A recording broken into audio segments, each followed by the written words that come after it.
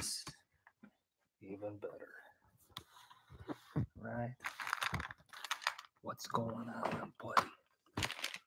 What's going on, buddy? Don't you love it? You know you love it. All right. Okay.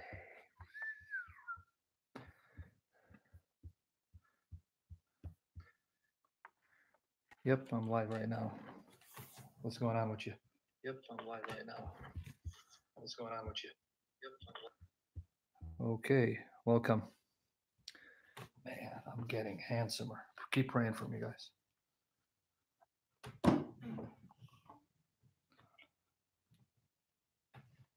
All right, good to see you.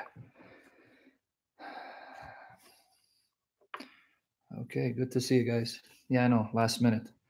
I'm out of state. What's up, Jeremy? What's up, buddy? I'm at my friend's house, so I'm using his internet. Pray by the grace of the Lord Jesus Christ that the internet connection will go smooth, the connectivity stays strong. Thank you. Well, pray. Ask the Lord Jesus to help me to get my health back in Jesus' name, for the glory of Jesus, to be handsome, to be beatified with the beauty of Jesus. Come on. And be holy unto the Lord Jesus. Come on, don't hate. I got to get my muscles back, man. Yeah, I'm sure. All right, you guys can hear me, right? I don't want to get too loud. This is about as loud as I can get, right? I don't know. Make me. You look like you're a sister. Are you? I haven't been able to hit the weights yet. Thank you, Abraham Gill. So how much do I need to bench before I can move my pecs like you? Well, the picture there, because remember, I can't see the picture too clearly. It looks like a woman with glasses. Sorry about that. I don't mean to insult you, but your picture, it's very small and tiny. So, you know.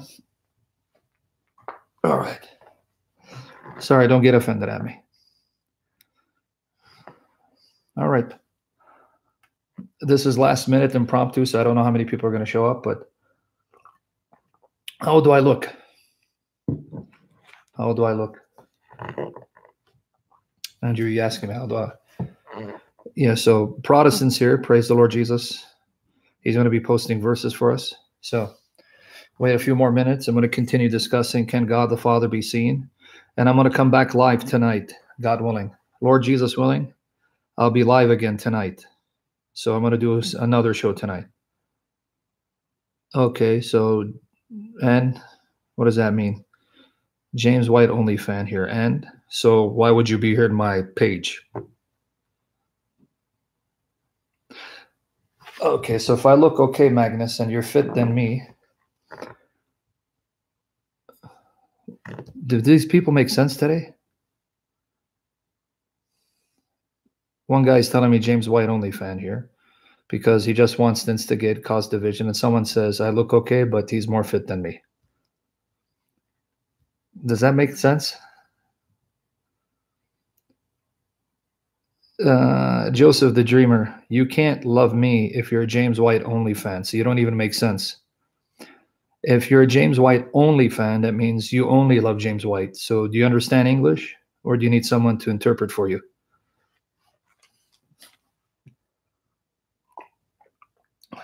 Yeah. What do you do with these kind of people? All right, folks. I want to continue discussing 54. So what do you do? Yeah. Okay. Yeah. Yeah. Hey, buddy. Why don't I send you to Arizona? Here. You tell me this guy's not a devil, a little demon, another barking dog. Yeah. Yeah. Yep. There you go.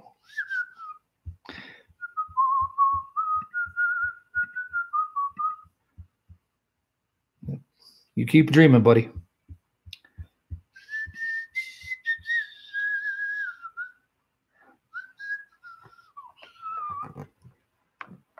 No, I'm not sad, buddy. I'm at my friend's house and he's taking a nap. I remember I'm away at a conference that I've been trying to get on to do some shows, so I have some time right now. So, Basirat Balugan, you miss doing live shows, me doing live shows with Dave Ruud. So it means if I do shows on my own, you don't miss those? Okay, good to know. Guys, are we almost ready? We're almost ready? Yeah, I prefer to be free and speak loud, but I can't. He's sleeping, taking a nap.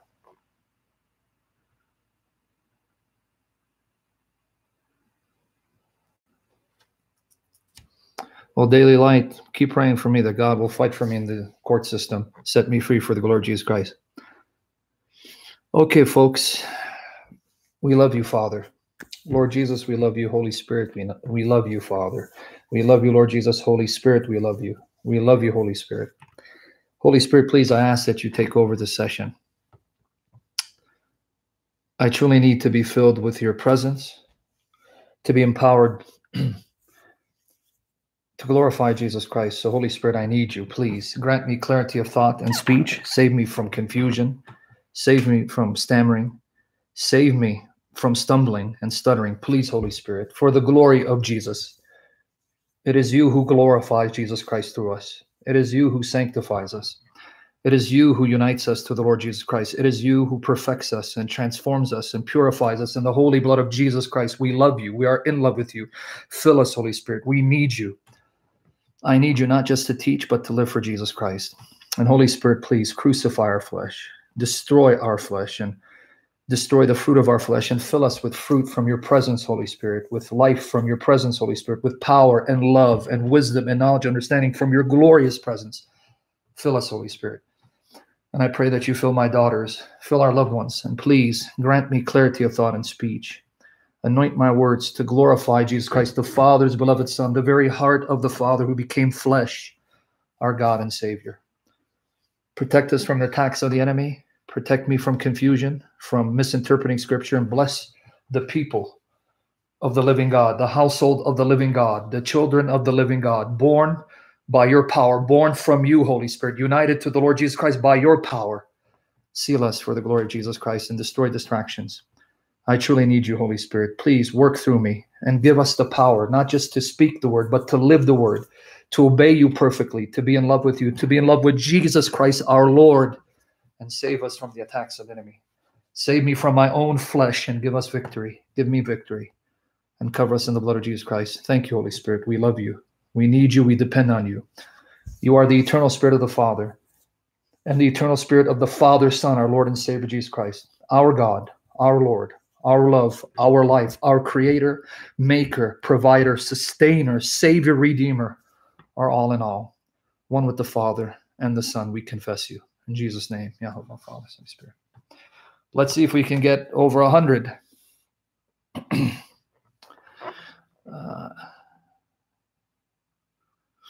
Allah Shin, please do not ask me a question that I already dealt with and went in depth in previous sessions.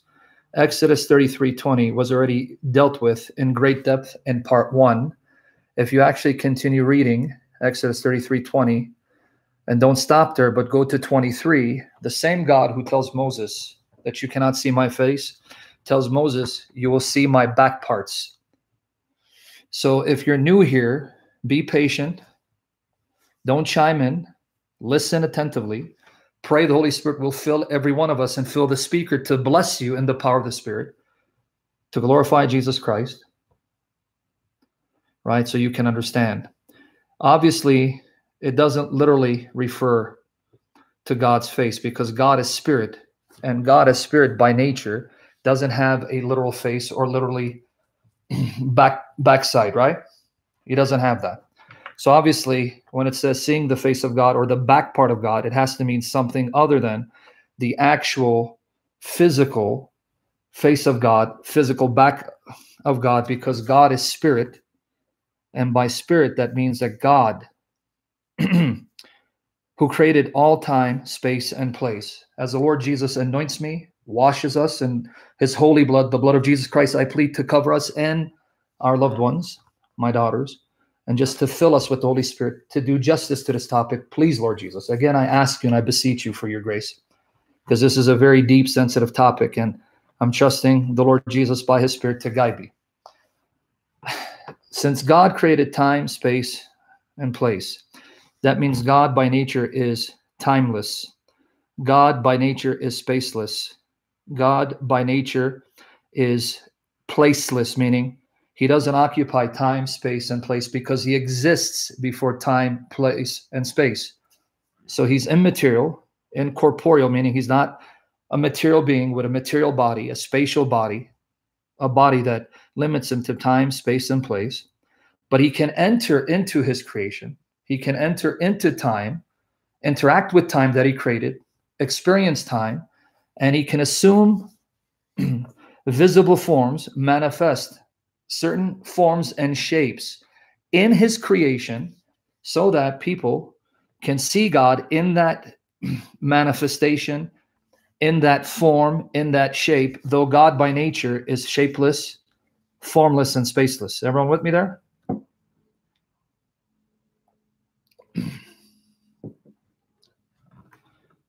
Do you understand the point before I move on?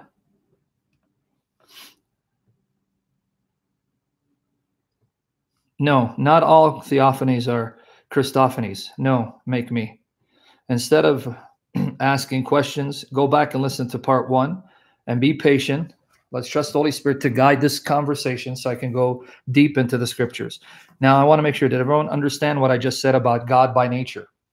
So when you talk about God's face, if God by nature is spaceless, if God by nature is immaterial, incorporeal, timeless, placeless, then he can't have an actual literal face or an actual literal back, right? So these obviously have to be metaphors, expressions that are pointing to something other than God having an actual face like angels do or humans do or animals do or back, right? Clear?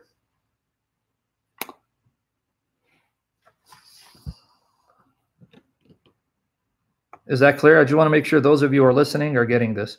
And Protestant believer, you're here, right? Okay. Man, it's kind of hot in here, but that's fine. Okay. I did want to answer 2 questions before I go into the subject. I was chided by someone for using the Jehovah's Witness Bible, the New World Translation of the Jehovah's Witnesses, to prove my position, to prove my argument that the 2 messengers / angels of Genesis 19 are not spirit creatures, angelic creatures, but most likely are the Son and the Holy Spirit who appeared on earth in the form of men along with the Father, and that those 2 then brought fire from Jehovah God the Father, who had returned to heaven to destroy Sodom and Gomorrah, as the Lord Jesus and the Holy Spirit were on earth in human form, appearing as men. So I got chided. Why would you use? Again, I'm trusting the Holy Spirit to fill me. Please guide me, Holy Spirit, to bless the people of God and save me from error, to glorify Jesus Christ. Why would I use the Bible of Jehovah's Witnesses? My answer was the same reason why the beloved Apostle Paul, inspired by the Spirit, filled with the Spirit, and my prayer for every one of us, my prayer for all of you and me from my heart is, Lord Jesus, by the power of the Holy Spirit, make us more like the Apostle Paul, to worship you, to love you, to obey you, to fear you, to praise you, to live for you, to proclaim your glory, your gospel, and die for you like the Apostle Paul, in Jesus' name, right? Now, Paul, who's my hero, quoted the sources, the scholars, the philosophers, the prophets, the theologians of the very people that he was reaching with the gospel of Jesus Christ. He would quote to the Greeks their own authorities, their own sources, their own philosophers, and their own so-called prophets. Not because Paul believed that these men or these sources were inspired by God, but Paul realized that The audience that he's reaching to believed these sources to be authoritative, and therefore he could use those sources when they would say things that were true and perfect agreement with God's revelation to make his case, to prove his point. Everyone with me there? So we learn from the example of Paul, who was inspired by the Spirit, taught by the Spirit, guided by the Spirit, that we can actually use the very sources, the very scholars, the very literature of that particular people group or that religious group to bring them to the truth of the gospel and to prove the truth of the gospel if their source says something that agrees with the truth of God revealed in Jesus Christ and preserved in the Holy Bible. Now, let me give you the proof. Let's go to Acts 17, verse 28. So let me answer that objection, and I'm going to answer another objection, and we go into the topic. Acts 17, 28. Let me know if I'm boring you guys. I can't be too loud and animated unless the Holy Spirit just takes over and makes me animated anyway, because I'm at my brother's house, meaning my brother in Christ, and he's taking a nap. Acts 17, 28. For in him, now Paul is quoting a Greek poet here. For in him we live and move and have our being, as certain also of your own poets have said, for we are also his offspring. Did you see what Paul just did, folks? In Jesus' name, in less than a year, in about 6 months, I'm going to get my health back and my shape back in Jesus' name by the power of the Spirit. Okay, did you see what Paul just did?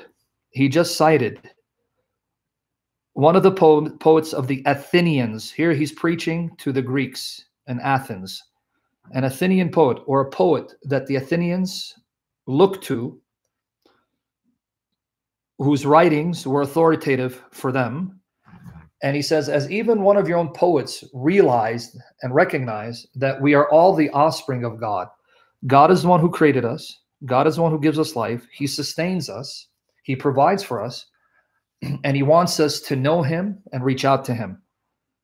Now, folks, you know what's interesting about that citation? Get any good Bible commentary or study Bible. They'll even give you the reference, the name of the poet, and the citation from the writing of that poet. Did you know that if you go back and read that reference, you know that poet, when he said, we are all his offspring, you know that poet was referring to who? Does anyone know which God the poet was referring to when he made that statement? Anyone? In Jesus' name, over 100 for your glory. Anyone?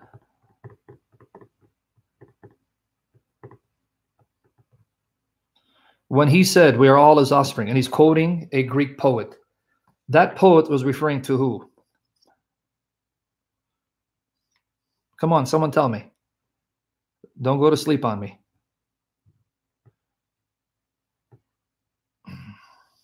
Zeus, Mickey Ephrata got it. Make me got it. Zeus. Diana's a goddess. How can we be the offspring of a goddess, Protestant believer? You're hurting me. You're disappointing me. I want to lay hands on you, lay you out, and fire you.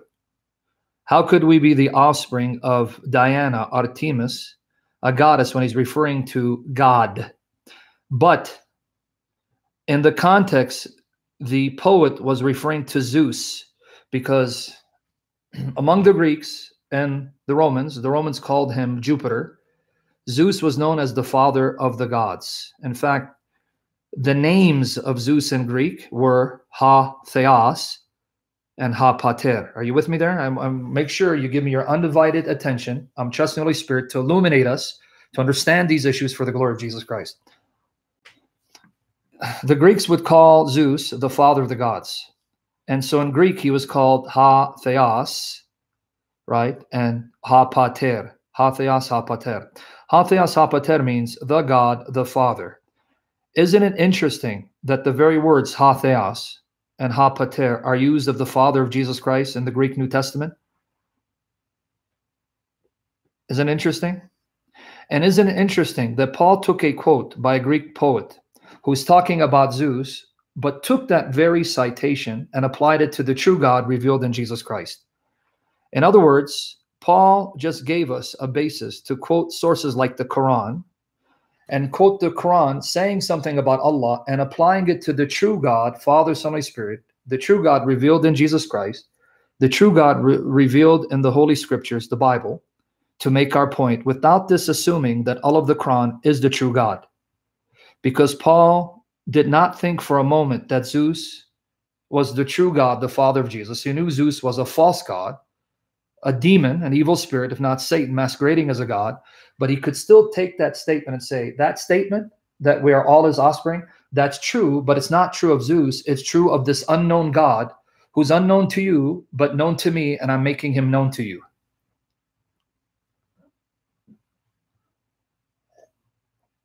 You understand that or no? See what he did? So if someone tells you, why would you quote the Jehovah's Witness Bible? Why would you quote the Quran? Why would you quote the Book of Mormon? Because the apostles did that. They would quote the sources of the people they're reaching. If those sources said something that agreed with the perfect revelation of Jesus Christ, in order to convince people to come to the truth of the gospel. Right? Do you understand that point?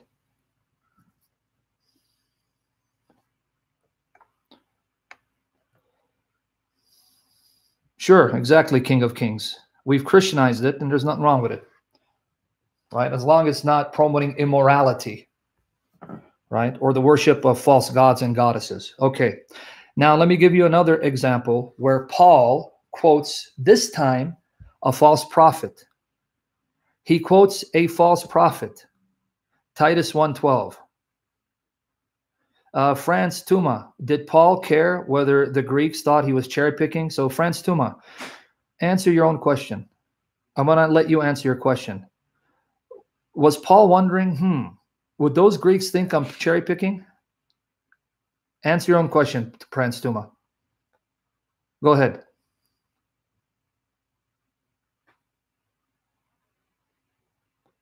Okay, so why ask me the question? I'm just wondering, bro. Won't the Muslims think we're cherry picking? Why are you concerned what they're going to think when I'm giving you the example of Paul, who's inspired by the Spirit, filled with the Spirit, and holy apostle, given revelation, that is the foundation of our faith and that we're supposed to build on? You understand or no? Okay. Not too, am I too loud? Okay. Okay. You with me there, friends? Before I move on to the next point?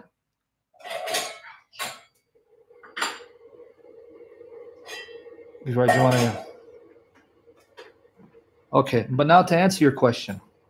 To answer your question, friends, I'm not cherry picking, because if a Muslim says, why are you quoting the Quran when it's convenient for you to do so, but then reject the Quran when it contradicts your theology? And my answer is very simple. I'm quoting the Quran because you believe in it to establish my case for your benefit, because you believe in it. It's not because I believe in it. In other words, if I'm talking to an atheist, I'll never quote your Quran.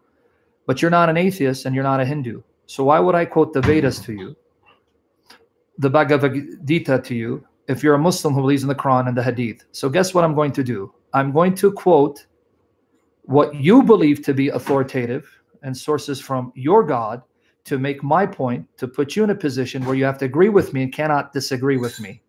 So it's not cherry picking. It's using your own authority against you to prove the truth of my position. Right?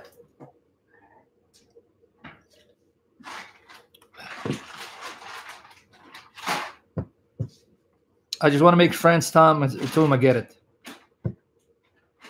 That's what Paul just did to the Greeks. Now, could the Greeks tell Paul, you're wrong, we're not the offspring of God, if he then quotes one of their own authorities saying we are? You see what Paul is doing? He's putting them in a corner where they have to agree with his argument, they have to agree with his premise, and then accept his conclusion, because he's quoting a source that they accept. So they cannot say, no, we are not the offspring of God, because he's quoting a source that they accept that says we are the offspring of God, but then he's correcting it by saying, we are the offspring of God, but not the God you think. It's not Zeus. It's the God that I'm revealing to you, this unknown God that you are aware of but don't know much about.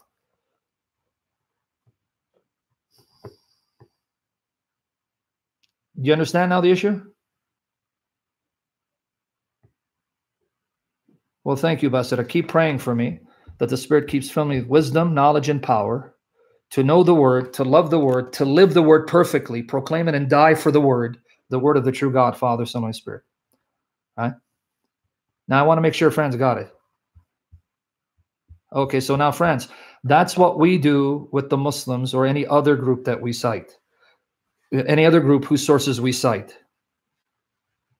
Okay, now, let's see Paul quoting a false prophet to make his case against the Cretans. Titus 1:12.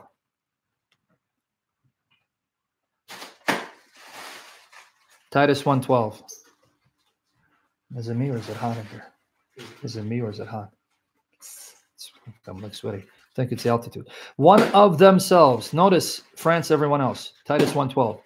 One of themselves, even a prophet of their own. Even a prophet of their own. He's quoting a prophet of the Cretans. Not a true prophet of God. He goes, even one of their own. A fellow Cretan. One of their own prophets. Notice, it's not my prophet, their prophet. Right? Who said, one of their own prophets said, right? The Cretans are always liars, evil beasts, slow bellies. Did you catch what Paul is saying? Paul is saying, look, I don't need to say anything negative about you. One of your own, from your own ethnic background, someone who is from your own culture, your own nationality, whom you think is a prophet, whom you accept as a prophet, you believe he's a prophet. This is what he says about you. You see his point?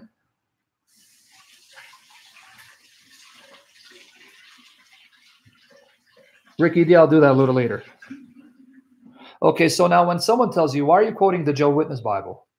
Why are you quoting the Quran or the Hadith? Why are you quoting the Vedas? Because the apostles who were inspired by the Spirit, filled with the Spirit, taught by the Spirit to lay the foundation of our faith, the foundation that's preserved in the Scriptures, the foundation we build upon, who are our examples of how to live for Jesus and glorify Jesus and proclaim Jesus and love Jesus and worship Jesus. They did that. So are you better than Paul? Are you more knowledgeable than Paul? Are you more spiritual than Peter?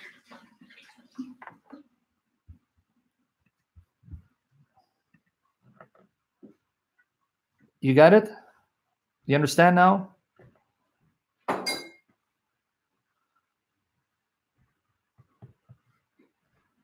So before I move on, that's what I'm trying to hear. I want to hear feedback. That's why I interact, engage, allow comments, because I want to make sure you're getting it. You're understanding the issue, right? Okay. Hey, guys, Elisha needs to go. He needs to go. He's a distraction. He's being used of the devil. He needs to get out of here. So just send him on his merry way. Yeah. Just don't let him back here anymore.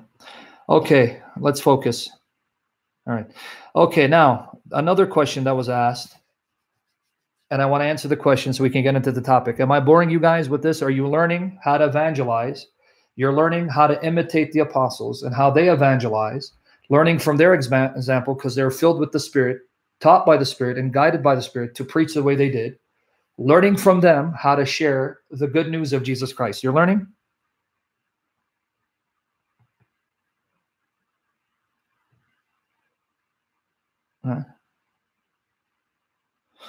Budrus Dulham, no side talk where you're distracting people because I'm going to bounce you too. Focus on the topic. This is not time to greet each other. This is not, a high school reunion. This is the time to listen to the Word of God, learn, and then apply it by the power of the Holy Spirit for the glory of Jesus Christ. So Budrus, send Budrus on his merry way. Wow is right in your face. Send him bye, and look at his picture. Okay, let's focus now. The second question. Why would I quote Genesis 19:18 from the Jehovah's Witness translation, which renders the Hebrew as Lot saying to Jehovah, over against the King James Bible, which renders the Hebrew as Lot speaking to the two angels and calling them lords? To understand the objection, let's look at both translations and thank the Lord Jesus for servants like Protestant believer for posting verses to make it easier for me to serve you for the glory of Jesus. Let's compare Genesis 19:18 in the New World Translation. Al, pray hard for me to get a green light because there are some hindrances of the devil to try to stop me from coming there. But plead the blood of Jesus, Al, and have others pray. Green light so I can be there within a couple of weeks. Khayr du'ala, khayr tamshicha, khayr ruch Maria. Now, of the Father, Son, and Spirit. Okay. Just 1918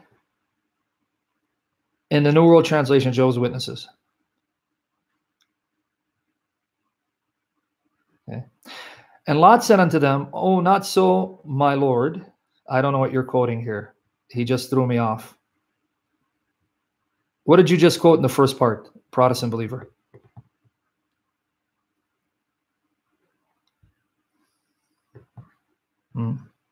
He threw me off. I asked for the New World Translation. That's the King James Version? You sure about that?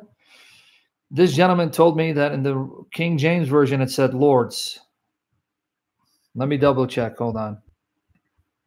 Let me just double check again. I got to reacquaint myself with the King James Version. This is where you threw me off. Hold on. It's not your fault. It's just again. Too much. You know, Solomon said it perfectly in Ecclesiastes 12:12. It says, of making books, there is no end, and of much study is a weariness of the flesh. Ecclesiastes 12:12. Of making books, there is no end, and of much study is a weariness of the flesh. Boy, reading never ends. Writing never ends. And the more you read, the more you write, the more of a burden you carry, the more fatigued you become. Ecclesiastes 12:12. All right. I don't know why in the comment section he said it said Lords, but oh well, be that as it may. Okay, so the point was, why would I quote Genesis 19:18 in the Jehovah's Witness Bible that reads differently from the King James Bible? Okay, let's look at it. Let's compare again. Genesis 19:18, here's the King James Version. Thank Protestant believer, he's posting it. Notice how the King James Version renders it. And Lot said unto them, "Oh no, oh, not so, my Lord. Oh, not so, my Lord." Did you catch it? The King James Version. Guys, please pay attention so we can learn by the power of the Holy Spirit. Pay attention. The King James Version of Genesis 19:18, and Lot said unto them, "Oh, not so, my Lord." But then the New World Translation of Jehovah's Witnesses, notice the difference. Then Lot said to them, "Not there please Jehovah." Do you see it's not the same? The King James Version renders the Hebrew as "my Lord." The Jehovah's Witnesses Bible renders the Hebrew as Jehovah. So did he say to the two angels, "My Lord," or did he say to the two angels, Jehovah? Right? Everyone with me there?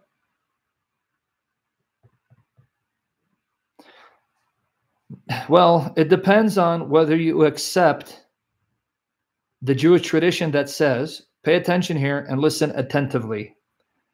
Pay attention here and listen attentively. This is where I need you guys to listen so you can learn, so you can understand this information, use it to glorify Christ and share with Jehovah's Witnesses. If you take the Jewish tradition that says a group of Jewish scribes called the Safarim, Sofar or Sofer, Anglo-Saxon pronunciation, Sofer, singular, or Sofarim, plural. If you take the Jewish translation, Jewish tradition, for granted that Jewish scribes changed Jehovah to Adonai in 134 places. And this was covered in one of my first sessions. I already covered this, but people are not listening. According to a Jewish tradition, Jewish scribes changed Jehovah to Adonai in 134 places in the Hebrew Bible. One of those places was Genesis 19:18. According to this tradition, the Hebrew originally said Jehovah. The scribes were uncomfortable with Lot calling these angels Jehovah, so they changed it to Adonai. But what the New World Translation did was it went back and restored the name Jehovah in all 134 places. All 134 places. You with me there? Where the Jewish scribes had changed it to Adonai. You understand the difference? So what the society did, they took this Jewish tradition for granted. And so they went to every one of the places where Jehovah was changed to Adonai and restored it to Jehovah, because in the Jewish tradition, they even name all the places where the changes occurred. The Jewish tradition even mentions every verse where the Jewish scribes changed Jehovah to Adonai. So that's why in the New World Translation says Jehovah. So then why did the King James translation render the Hebrew as my Lord? Because the King James translation was based on the Hebrew Masoretic manuscripts, and those manuscripts read Adonai, not Jehovah. Dominus telcom got it.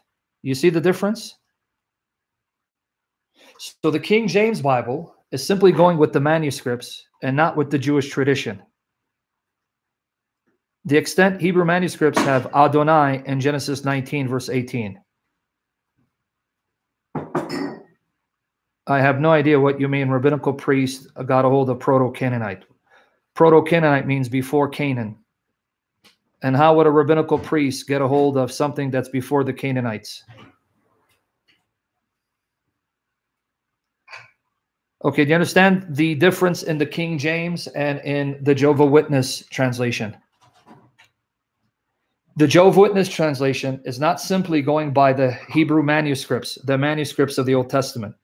They're going by the Jewish tradition, which lists all the places that the Hebrew manuscripts that those Jewish scribes had in their possession originally read Jehovah, and they changed it in their copies to Adonai. Whereas the King James is based on the extant Hebrew manuscripts. The Hebrew manuscripts, the manuscripts of the Hebrew Bible, read Adonai in Genesis 19:18. So I was only using Genesis 19:18 against the Jehovah's Witnesses to make the case that if you agree with this Jewish tradition, then you end up proving that those two angels who appeared as two men are actually Jehovah God Almighty, which means those two angels are not creatures, but must be human appearances of the Son, our Lord Jesus, and the Holy Spirit. Exactly, Andy Shannon. So Andy Shannon, you got it, basically. Yes, Dominus Telcom, you got it too. Praise the Lord Jesus for the illumination that comes from the Holy Spirit.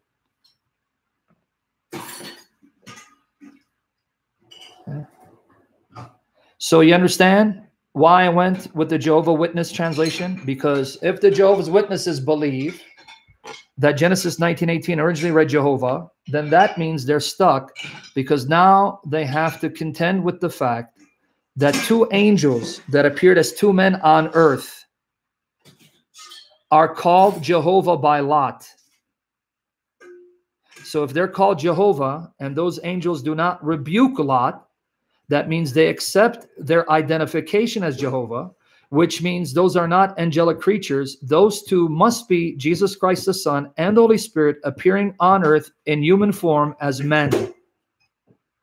Haterwood is in the hizzy. He's hating the fact that I'm blowing up and he's decreasing. And guys, can you believe it?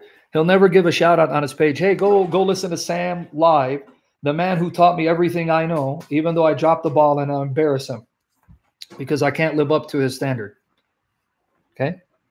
Okay. Now, besides the distraction from Haterwood, right? The white man always coming and dividing and conquering. You guys understand why I appealed to Genesis 19:18? Pretty soon I will blow up on Muhammad's boom boom room. So it's going to happen. Your wish will be my command.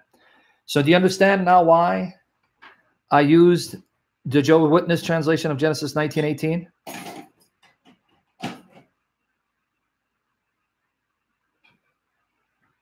Okay. Now, can I still make the same argument, same point, using the King James Bible? If I just stuck with the King James Bible, could I make the same argument that the two men who appeared were not angelic creatures, but two of the three divine persons of the Godhead, namely the Son and the Holy Spirit, who appeared on earth as men in human form, even though they didn't actually become human by nature? They simply appeared in human form. Yes, I can. And here, let me show you why. Let's go to Genesis 19:18 in the King James Bible. No, not because of all caps, Jeremy. When the word Jehovah is used in the Hebrew, then the translators will translate it in all capitals in English. But when it's another word, the word Lord, right, won't be all capitals. When the word Jehovah appears in the Hebrew, Yod, He, Vav, He, the four consonants, known as the tetragrammaton, then the English translation will render the word Lord in all capitals. Capital L, capital O, capital R, capital D.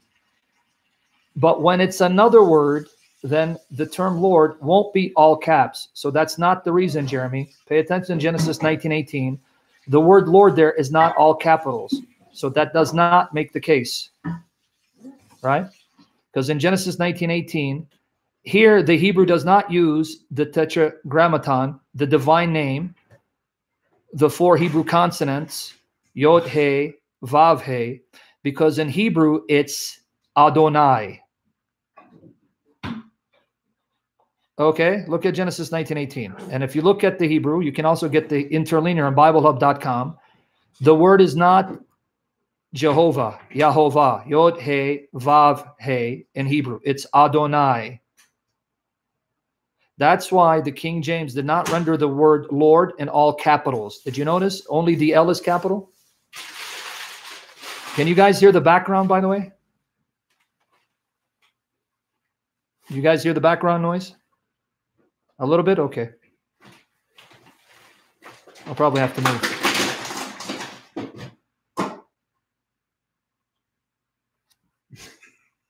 Okay. All right.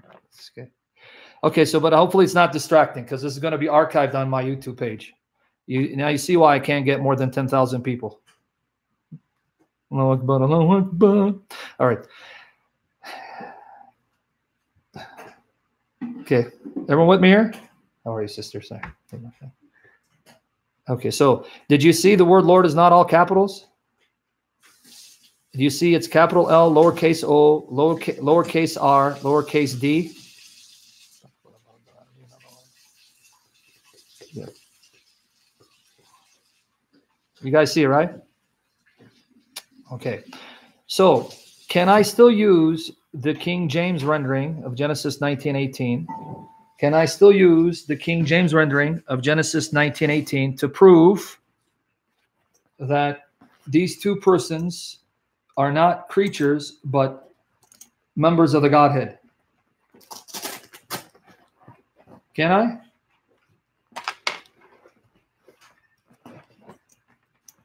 Yes, you can.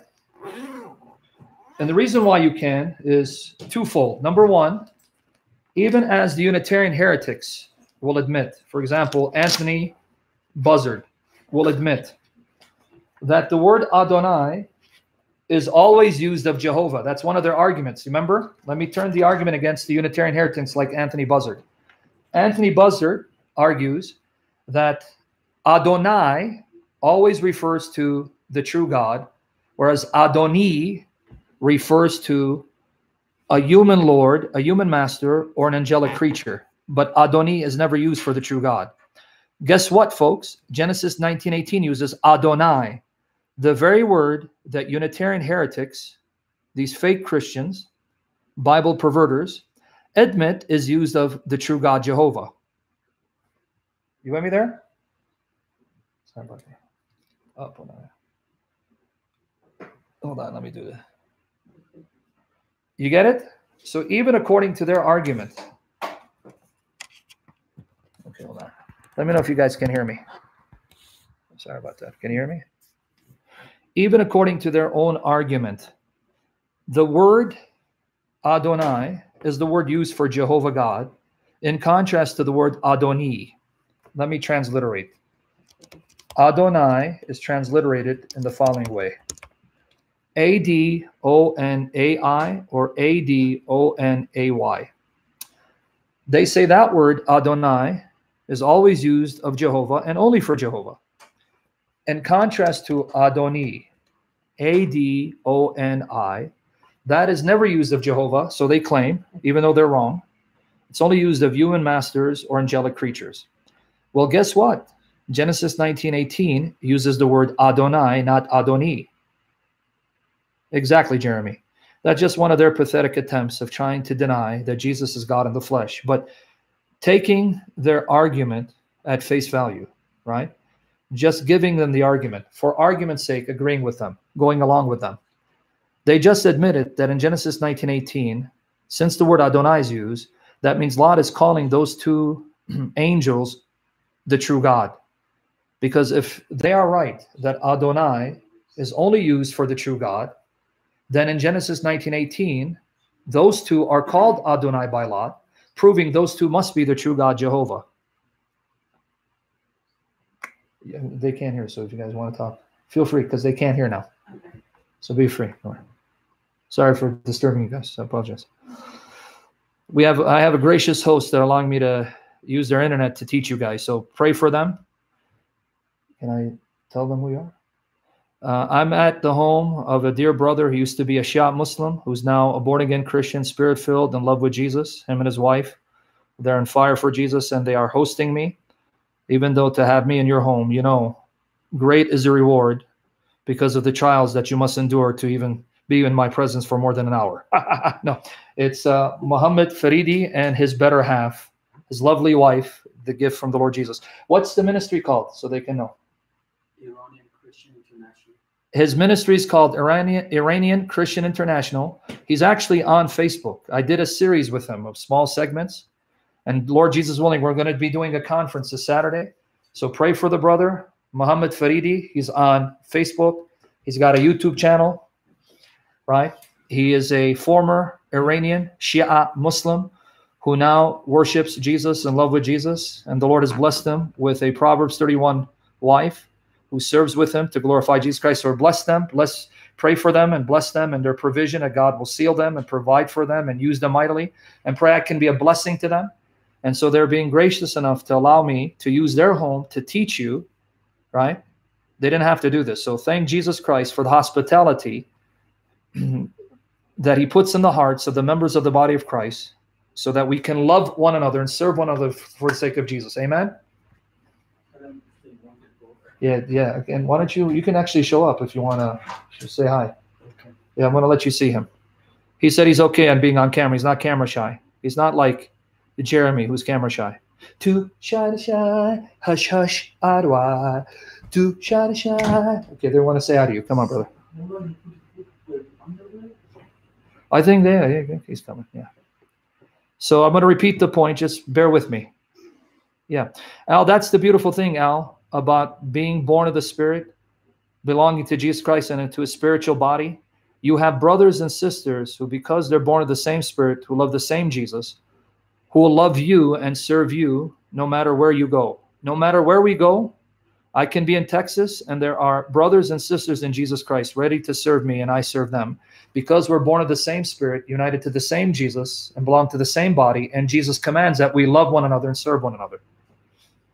So see how much the Lord is amazing? Okay, hold on. Let me take this up. Do you see him? He's going to show up in a minute. Okay, that's him right there. Hold on. Did it freeze? Okay. That's our brother. You can say hi. They can hear you. Say hi. Hello, guys. Yeah, don't look here because it's like a second. I see. Yeah. Don't worry about that. Just keep talking. I wrote this a small book. Can they hear me? Yeah, of course. Okay. I can hear you, yeah. So I wrote this a small book called "Forsaking My Father's Religion," and you can, if you write me, I will send it to you for free. You can, or I can, if you email me or find me on Facebook. If you look at the spelling of the name, it's different than the regular Arabic way. Yeah, they can see it. They'll see it. Even though it's too bright here, they'll see it. I see. Yeah, they see it perfectly. You can find me on my Facebook. If you write me on my Facebook or send an email, I'll send a PDF to you. Okay, give them your email slowly. If you want the PDF copy, either find him on Facebook, pray for him, his wife, their ministry, or email him. Here's the email. Slowly give it to them. So the email is dnmi@yahoo.com. Repeat it again. DNMI. So D is D for Denmark, N for Nancy, M for Mary, I for India. at yahoo.com. Okay, so they sell it. So pray for this brother. He's been putting up with me in my trials for this week and been a gracious host, him and his wife. Pray for their ministry to explode for the glory of Jesus. Pray for their provision. Pray for their health. Pray I can be a blessing to them, because now they're allowing me to use their internet in their home and conveniencing them to bless you. See how selfish you guys are? All right. Bless you guys. God bless you. All right. Okay, thank you. So we're almost done. What time we're heading out? What time we're going to head out? About 20 minutes. Okay. Lord willing, I'm going to do a part 2 tonight because I've got to be out in 20 minutes. So let me finish this point with the King James Version. And God willing, later tonight, I'll have more time, and I can probably do it in the room, so I won't disturb them. Let me go back to the issue again. Can you use Genesis 19:18 to prove that those 2 angelic messengers were not spirit creatures, but human appearances, manifestations of the second and the third members of the Godhead, meaning the Son, the Lord Jesus, and his pre-human existence, and the Holy Spirit? Yes, you can. And I gave you one of the arguments. What was the argument? Remember the argument. Even according to Unitarian heretics like Anthony Buzzard, don't take my word for it. Don't take my word for it. Google it. Go on their websites. Go on their YouTube page. One of their chief arguments is the word Adonai, A-D-O-N-A-Y, sometimes transliterated as A-D-O-N-A-I, is always used of the true God. It's the word Adoni, A-D-O-N-I, A-D-O-N-I, that's used of human masters or angelic creatures and never used of the true God.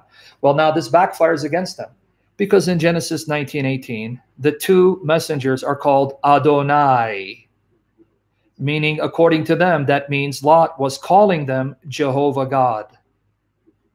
And notice he called them, not just one of them, both of them Adonai. Let's look at the verse again, Genesis 19:18. Let's look at it again.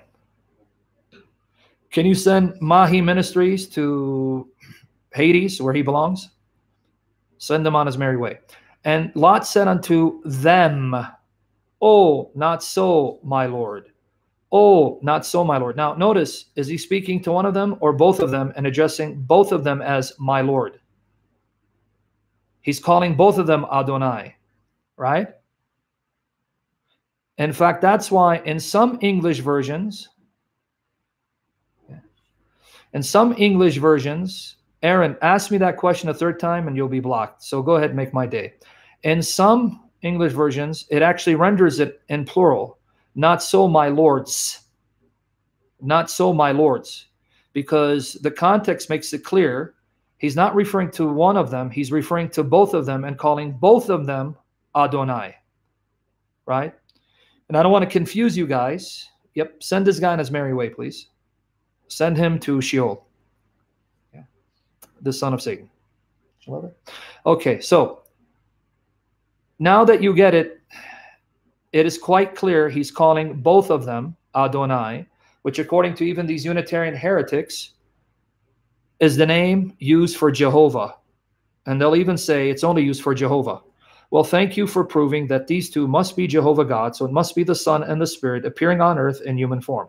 Now, the second argument that you can make from the King James Bible, that those 2, everyone listening to me, that those 2 are Jehovah God, are in fact Jehovah God. The second argument is that in the context, the 2 messengers are the ones who destroy Sodom and Gomorrah, even though we're told that it is Jehovah who destroyed Sodom and Gomorrah. So are you now ready for the second argument that you can use from the King James Bible to prove those 2 messengers are not angelic creatures, but human appearances of the second and third members of the Godhead on earth? Are you ready for the second argument? The proof.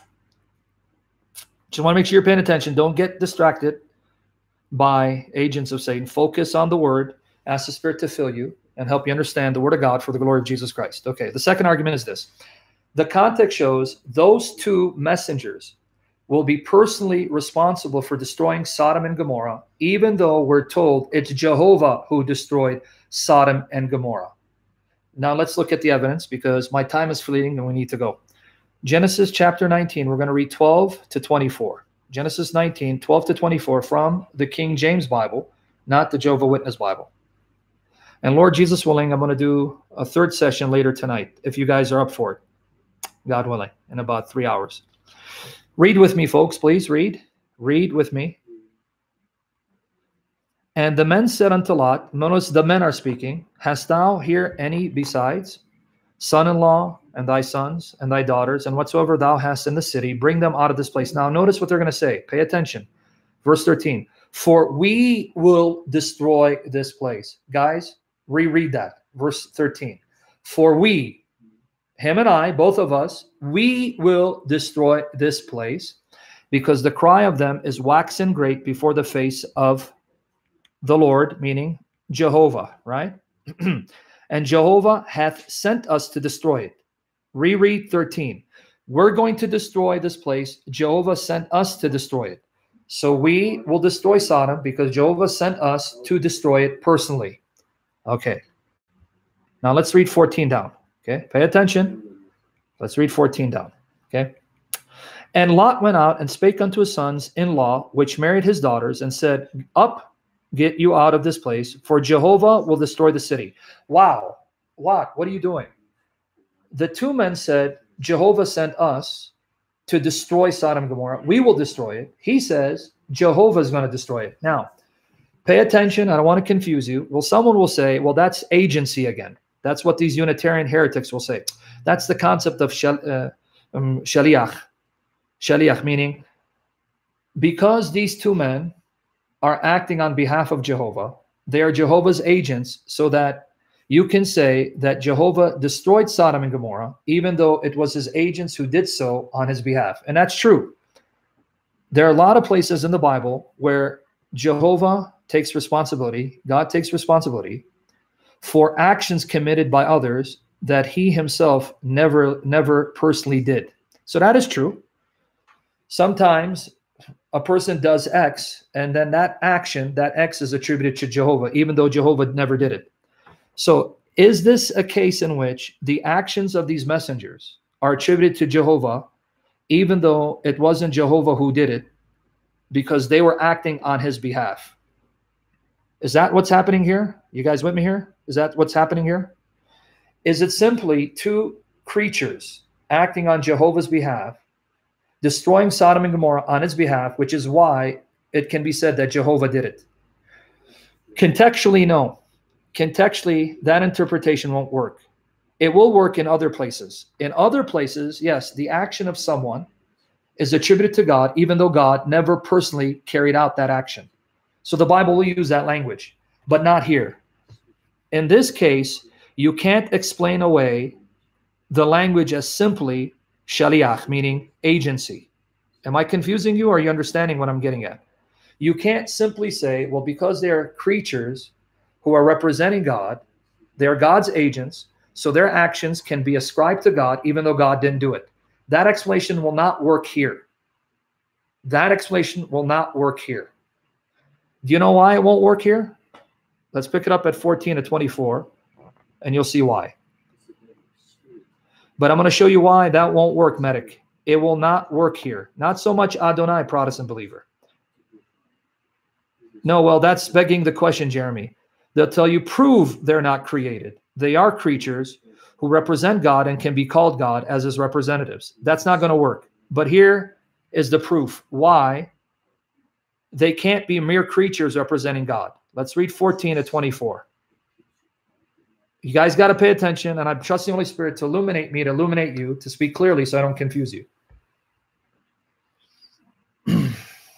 Okay? Genesis 19, 14 to 24. Here's why it won't work. Okay? And Lot went out and spake unto his sons-in-law, which married his daughters, and said, Get up, get out. Man, I got to reacquaint myself with the King James Bible and Shakespearean English, because we would say, get up. Here it says, up, get you out of this place, for Jehovah will destroy the city. So that's what Lot is saying, his family members. But he seemed as one that mocked unto his sons-in-law. Now read with me. And when the morning arose, then the angels hastened Lot. So the angels are rushing Lot, saying, Arise, take thy wife and thy two daughters, which are here, lest thou be consumed in the iniquity of the city. And while he lingered, the men laid hold upon his hand, and upon the hand of his wife, and upon the hand of his 2 daughters, Jehovah being merciful unto him. Jehovah being merciful unto him. Where did Jehovah appear? Now let's keep reading. And they brought him forth and set him without the city. And it came to pass, when they had brought them forth abroad, that he said, Escape for thy life. Look not behind thee, neither stay thou in all the plain. Escape to the mountain. Guys, you got to pay attention. Lest thou be consumed. And Lot said unto them, Oh, not so, my Lord. Adonai, not so. Don't send me there. Now let's pick it up 19 to 24. Behold, now thy servant hath found grace in thy sight. Interestingly, though he's speaking to both of them, he uses the singular pronouns as if he's addressing only one of them. Thy means one. Behold, now thy servant hath found grace in thy sight, and thou hast magnified thy mercy. But earlier was Jehovah's mercy upon him. Remember, it says, and Jehovah was merciful to him. But now Lot says to the people standing in front of him, your mercy, if your mercy is great upon me, which thou hast showed unto me in saving my life, and I cannot escape to the mountain, lest some evil take me and I die. Behold, now this city is near to flee unto, this other city, and it is a little one. Oh, let me escape thither. Is it not a little one? And my soul shall live. Now watch. And he said unto him, see, I have accepted thee concerning this thing also. So I accept your request, that I will not overthrow this city. I will not destroy the city for the which thou hast spoken. That city, I won't destroy it for your sake. Now watch here. 22 to 24. Haste thee, escape thither, for I cannot do anything till thou become thither. Until you leave this place, I can't do anything. Sure sounds like Jesus in John 5:19. By myself, I can do nothing. By myself, I can do nothing. I can only do what I see the Father doing. Therefore, the name of the city was called Zoar. Watch here now, 23, 24. The sun was risen upon the earth when Lot entered into Zoar. Then Jehovah rained upon Sodom and upon Gomorrah, brimstone and fire from Jehovah out of heaven. So you have Jehovah on earth and Jehovah in heaven. Clearly, those two on earth are not simply agents of Jehovah, because they're now identified as the Jehovah on earth who brought fire from another called Jehovah in heaven. So this goes beyond agency. This goes beyond shaliach, right? This, in other words, the text, if it's speaking of God's agents on earth and then referring to God in heaven, whom they act on, speak for, who sent them, then you can't speak of the agents on earth being Jehovah and then bringing fire out of another who's Jehovah. You would have to refer to the fact that these are angels who brought the fire from Jehovah, but the text says no. Jehovah, who was on earth during this time, brought fire from another who's called Jehovah, meaning it goes beyond agency. It goes beyond agency because they're being identified as Jehovah in the same context where another in heaven is called Jehovah. So wait, if all they are Jehovah's representatives and his agents who are sent on his behalf to act on his behalf with his authority, then there's no need to then identify them as Jehovah on earth in the same context when you refer to the Jehovah in heaven who sent them. So then why are they still identified as Jehovah on earth, as Adonai, when in this passage, the Jehovah who sent them is mentioned alongside of them as being in heaven, who then brought down the fire and sulfur at the order of these two on earth? You catch it now? So the two reasons why we know that these two men are not simply Jehovah's agents, but happen to be Jehovah because they're called Adonai, they're called Jehovah, even in the King James Bible, Genesis 19:24, and they're the ones who destroy Sodom and Gomorrah, even though we're told all throughout the Bible, Jehovah personally destroyed Sodom and Gomorrah. Jehovah personally destroyed Sodom and Gomorrah. Well, how can Jehovah have personally destroyed Sodom and Gomorrah if these two men who did the destruction were not Jehovah and simply Jehovah's agents? Okay? Are you with me there? It makes sense, or did I confuse you?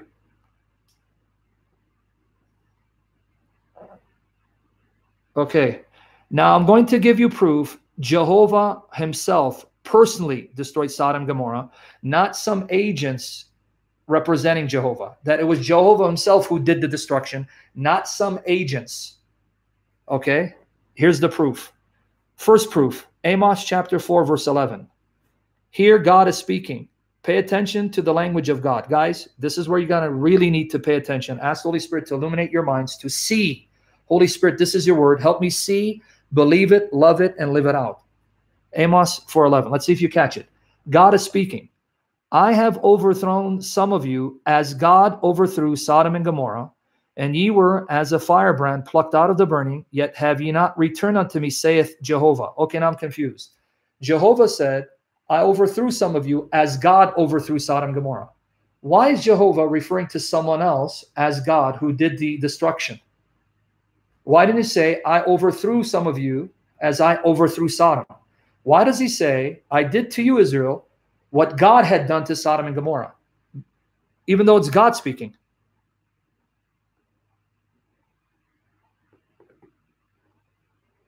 What's going on here? Did you catch it? Jeremiah 50, verse 40. Jeremiah 50, verse 40.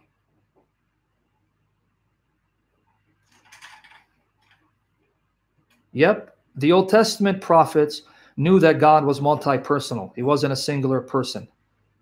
Jeremiah 50, verse 40. God speaking again. Guys, pay attention. God speaking again. As God overthrew Sodom and Gomorrah and the neighboring cities thereof, saith Jehovah, so shall no man abide there, neither shall any son of man dwell therein. Okay, I'm confused again. Here Jehovah again refers to someone else as the God who destroyed Sodom and Gomorrah. As God overthrew Sodom and Gomorrah and the neighboring cities thereof, saith Jehovah. Did you catch it? So Jehovah is quite clear. God himself, God personally destroyed Sodom and Gomorrah and not some created agent. I overthrew some of you as God overthrew Sodom and Gomorrah. As God overthrew Sodom and Gomorrah and the neighboring cities, saith Jehovah. So all throughout the Bible, it is Jehovah God who personally destroyed Sodom and Gomorrah. And yet in these passages, there's someone else who is Jehovah, who is God, referring to what God did. So Jehovah God says, God destroyed Sodom and Gomorrah as I destroyed some of you. Why didn't he simply say, I destroyed some of you as I destroyed Sodom and Gomorrah? Are you guys catching it? Finally, Isaiah 13, 17 to 19. Isaiah 13, 17 to 19. We're almost done. Isaiah 13, verses 17 to 19. So you can use the King James Bible to prove that's the Trinity in Genesis chapters 18 and 19. Isaiah 13, verses 17 to 19. But I want you to pay attention again. Please pay attention and follow.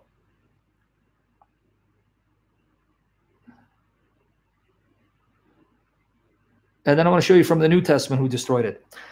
Behold, notice God speaking, I will stir up the Medes against them, which shall not regard silver, and as for gold, they shall not delight in it. Their bows also shall dash the young men to pieces, and they shall have no pity on the fruit of the womb. Their eyes shall not spare children, and Babylon, the glory of kingdoms, the beauty of Chaldees' excellency, shall be as when God overthrew Sodom and Gomorrah. Okay, Al, everyone else help me understand. Why is God again speaking of someone else as God that destroyed Sodom and Gomorrah? Did you catch it? 3 Old Testament passages in which Jehovah God is the speaker and speaks of someone else distinct from him as the God who destroyed Sodom and Gomorrah.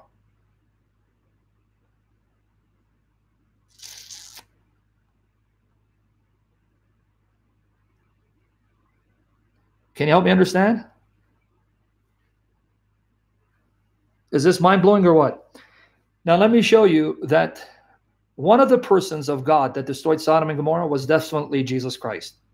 So the Jehovah in heaven who brought the fire and sulfur was the Father, and the Jehovah on earth was Jesus along with the Holy Spirit. Now let me prove that to you. Are you ready? Jude chapter 1, verses 4 and 5. Let's go slow and almost done. Jude 1, exactly, Al Dariush. Jude 1, verses 4 and 5. Let's read slowly because I want you to see who the Lord is here. Okay. For there are certain men crept in unawares, who were before of old ordained to this condemnation. Ungodly men, turning the grace of our God into lasciviousness. That's meaning hedonism, a party lifestyle. Now watch here. Denying the only Lord God and our Lord Jesus Christ. Notice, they denied the only Lord God and our Lord Jesus Christ. So notice, the Lord here is Jesus Christ. Our Lord Jesus Christ. Don't forget who the Lord here is. Jesus Christ. Because the Greek word there is kyrios or kurios. The other term for Lord where it says only Lord God, it's despotes. Now, when you see that word, only Lord God, the phrase Lord God is despotes theos or despotane theon. That phrase, our Lord Jesus Christ, the word Lord Jesus Christ, the word Lord is kurios, kyrios, kurios, okay? So if I ask you, according to verse 4, who is kurios, who is kyrios? Jesus Christ, right? Okay, let me spell this out. Our Lord Jesus Christ, okay? The word for Lord there is kyrios or kurios. Kyrios, kurios. There, the kyrios, kurios is Jesus Christ. It's Jesus Christ. In the first line where it says only Lord God, there the word Lord is not kyrios or kurios, it's despotes. It's two different words, okay? No, you are your own dog. You're born of a dog, and you are your own dog, a son of Satan. Send this guy to Sheol. Okay, so does everyone understand when it says our only Lord God, there the word Lord is despotes, where we get despot. The second occurrence where it says our Lord Jesus Christ, there the word Lord is kyrios, kurios. So in Jude, the kurios or kyrios is Jesus Christ, right? Everyone with me there? You understand what I'm getting at? Yes, it's the Greek. You can look at it, BibleHub.com.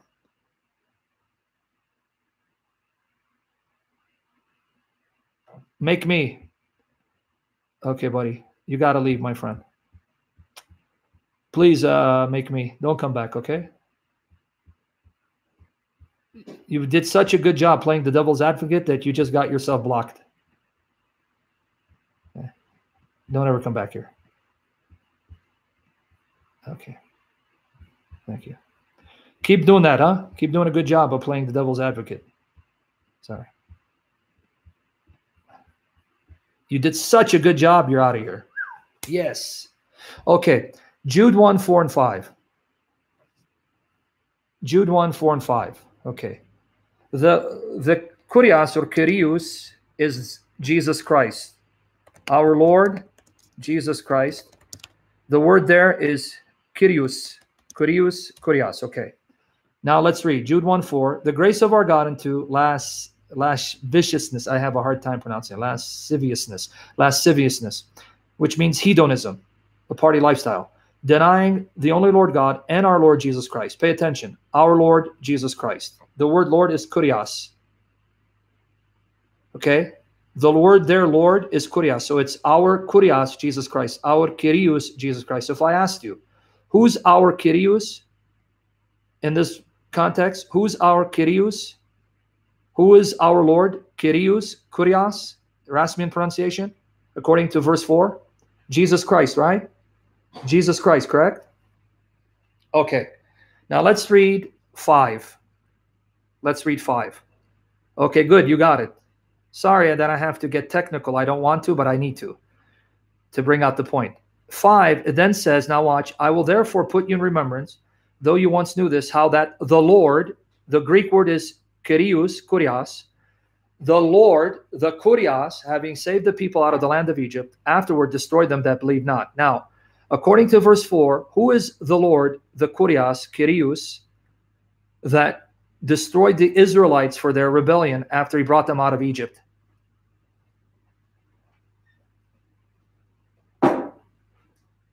Who is it? See, Mickey's not paying attention. Oh, boy. Tony's not paying attention. Okay. If in verse 4, the kurios Kurios, is Jesus Christ. And then 5 says that Kurios, destroyed the Israelites in the desert after bringing them out of Egypt. Who is the Kurios, that destroyed the Israelites after bringing them out of Egypt? Did everyone get it? It's Jesus, right? It's Jesus? You sure? Send Aaron Zaj to Sheol, where she belongs. Okay, now 6 and 7 then. If you got it, we're done. 6 and 7. 6 and 7. Okay, if you got it, we're done. 6 and 7. The Kurios that brought Israel out of Egypt, destroyed them in the desert for their unbelief, is Jesus. He's the Kurios. Now 6 and 7. Okay, 6 and 7. Pay attention. And the angels which kept not their first estate, but left their own habitation. The he there is the Lord that destroyed the Israelites in the desert after bringing them out of Egypt.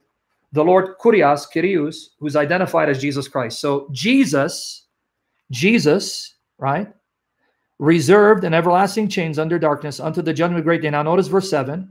Even as Sodom and Gomorrah and the cities about them in like manner, giving themselves over to fornication and going after strange flesh, are set forth for an example, suffering the vengeance of eternal life. So I don't know if you got it. Jude just said the same Kurios that destroyed the Israelites in the desert after he brought them out of Egypt is the same Kurios that destroyed the angels for sinning and has now chained them in darkness, is the same Kurios that also destroyed Sodom and Gomorrah for committing a similar sin to the angels. But that Kurios that did all that in verse 4 is said to be Jesus Christ. So Jude just told you Jesus Christ is the one that destroyed Sodom and Gomorrah. Jesus Christ is the one that destroyed the rebellious angels. And Jesus Christ is the one that saved Egypt during the time of Moses, Israel, out of Egypt during the time of Moses, and then destroyed the Israelites in the desert because of their rebellion. So according to Jude, Jesus Christ was on earth talking to Lot when he brought fire and sulfur from his Father out of heaven to destroy Sodom and Gomorrah. And let's end it. Hosea chapter 1, verses 6 to 7. Hosea chapter 1, verses 6 to 7. And we're done. And I got to go. And I'll be back later, God willing, for another session, Lord Jesus willing. Okay, let's end it. Hosea 1, 6 to 7. Read, guys, because I got to end it right now. Read, please. Pay attention in Jesus' name. Read. And she conceived again and bare a daughter, and God said unto him, God speaking to Hosea, call her name Lo Ruhamah, for I will no more have mercy upon the house of Israel, but I will utterly take them away. Now God speaking in verse 7. God speaking in verse 7. But I will have mercy. I will have mercy upon the house of Judah, and will save them by the Lord their God. Wow, again he did it. He didn't say, I will save them by myself. I will save them by the Lord their God, not save them by bow, nor by sword, nor by battle, nor by horses, nor horsemen. Okay. You see what Jehovah just said? I will save them not by bow. So the bow is not Jehovah. I will not save them by the sword. The sword is not the same as Jehovah. I will not save them by battle, meaning an army. So an army is not the same as Jehovah. I will not save them by horses. Horses are not Jehovah. I will not save them by horsemen. Horsemen is not Jehovah. I will save them by Jehovah their God, which means just like the bow, right? The sword, the army, the horses, horsemen are distinct from Jehovah. The Jehovah God that Jehovah will use to save Judah is also distinct from him. I won't save them by these things. I will save them by Jehovah their God, showing that just like these things are different from Jehovah, this Jehovah who is their God is different from Jehovah who's speaking. Did you catch it? I will save them by the Lord. Now notice, Jehovah's saying, I'm going to save them by Jehovah their God, meaning this Jehovah whom I'm going to use, he is their God, even though I'm Jehovah too. Lord Jesus willing, I'll see you in about 3 hours. Same bad time, same bad channel. Jesus Christ is Jehovah to the glory of God the Father. He died, he rose again. He forever lives and will never die. And he is King of kings and Lord of lords. Wash us in your blood, Lord Jesus. Fill us with your love. Seal us by your spirit. And bless my daughters and fight for them and save us, Lord Jesus. We love you, Son of God. Maranatha. I'll see you a little later.